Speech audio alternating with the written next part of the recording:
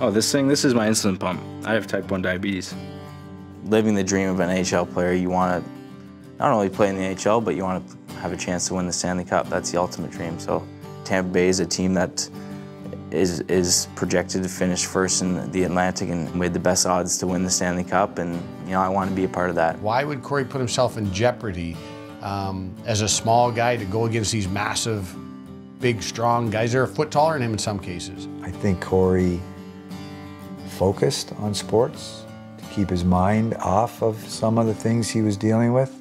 Yeah, diabetes, you want to call it a challenge? It's a challenge. 90% of them or so will not have a family history. And until you have it, you have no idea. He was really low and he kind of went into a shock. Participation in sports adds a layer of complexity. The hardest part is just you have to be so regimented. So I think that's what they're working on in industry now, is to try to get a fast-acting insulin, and the faster the better. All these things with Cory in terms of his size and his, the things that, diabetes. I'm a little guy, so I have to, go in those dirty areas and go in front of that and do the little things. No matter who's in the way, I gotta go and get what I want.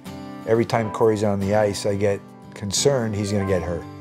It's not easy being a parent of a child with juvenile diabetes.